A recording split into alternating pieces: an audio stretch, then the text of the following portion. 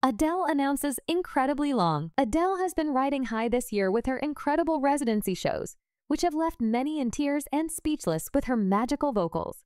The 36-year-old singer recently revealed that she plans to go on hiatus after her Las Vegas shows conclude in November. In a video shared on TikTok, the Someone Like You singer said, "I have 10 shows left, but after that, I will not see you for an incredibly long time, and I will hold you dear in my heart throughout my break.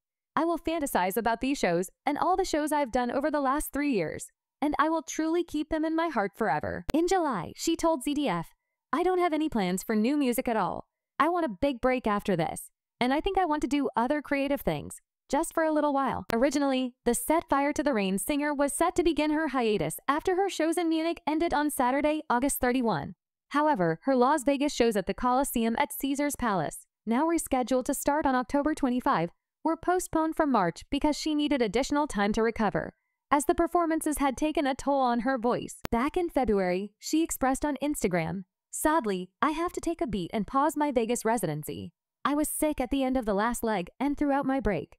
I hadn't quite gotten the chance to get back to full health before the shows resumed, and now I'm sick again."